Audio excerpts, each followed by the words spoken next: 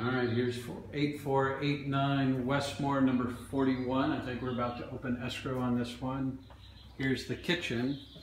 The pantry we were talking about, and whether we could replicate it or not, is about a 15 at most. Maybe it's a 12. So pretty narrow. Hopefully it's not an $800 option. I guess I would not invest that in here either. Got to get rid of that. Probably get rid of that. Just doesn't look shiny and fresh like we would want. Got to get rid of that. Got to get rid of that. I've got one in my garage that can go here if we don't use it at Nacito. Oh, the smell. There's me, there's Drew, who's talking about the cat pee smell. Patio. And the only bedroom, it's only a one bedroom place. All that's got to go. All that's got to go.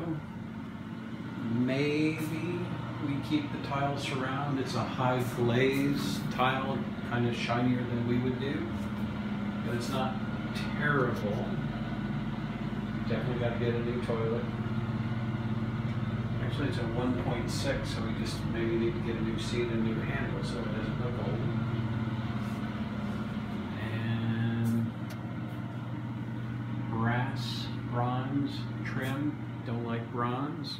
Either replace it. It is fairly long though, and it's full 8-foot height. New door, we'd have to buy one door, or I guess in this price point, one slab door is probably okay.